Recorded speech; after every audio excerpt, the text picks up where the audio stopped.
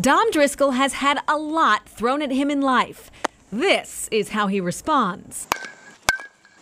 The 12-year-old slugger is a standout for many reasons. He's got this rare combination of talent, effort, and attitude. From birth, full of surprises. Born with a congenital heart defect, he's had 3 open heart surgeries, but even as an infant, was stronger than expected. You could tell immediately like he was a fighter. I didn't have time to be scared. He didn't even allow it. I was just running after him. An all-star shortstop from Middleborough, his coaches have not only been surprised by his work ethic. He's the kid that after practice still wants to practice. But also his kindness. A lot of kids, when they're so much better than some of the younger kids who are still developing, can get a little aloof, and he wasn't like that at all. So when Dom learned about another boy with a heart condition similar to his, it wasn't a surprise. He wanted to do something.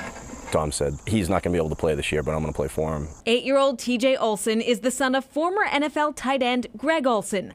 This summer, TJ needed a heart transplant. I decided to put his name on my hat, and every game ball, pin, home run ball that I got, I would send to him after the season. And this was our best season yet. We got all-star jerseys with an all-star hat. After making it all the way to the state Final Four, Dom's collected plenty. But before putting it in the mail, we decided to surprise him. My name is Greg Olson. How are you, buddy? Great, how are you? I love your hat.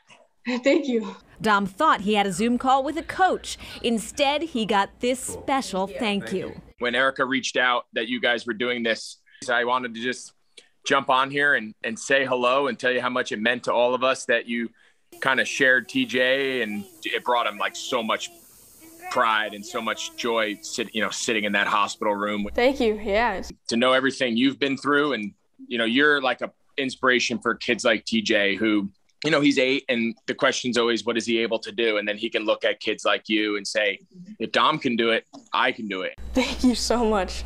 When I saw him, I was like, wait, that's not my coach. It was awesome. Awesome. Certainly a perfect word to describe Dom. Like that over and over again, and it works on like core strength. His heart now considered repaired after a final procedure in 2019. He's determined to continue doing his best as a player and a person, planning to continue raising awareness and funds for Olson's Hardest Yard Foundation that supports pediatric heart patients. I'm always proud of him. It's been such a journey. He's a really humble kid, and I don't know, I just feel like he's always like looking out for everybody else. So notice he hits from both sides, by the way. College recruiters take notice. Well, so he is considered one of the top amateur power hitting prospects in the country. He was selected to play in the World Power Showcase in Miami this November.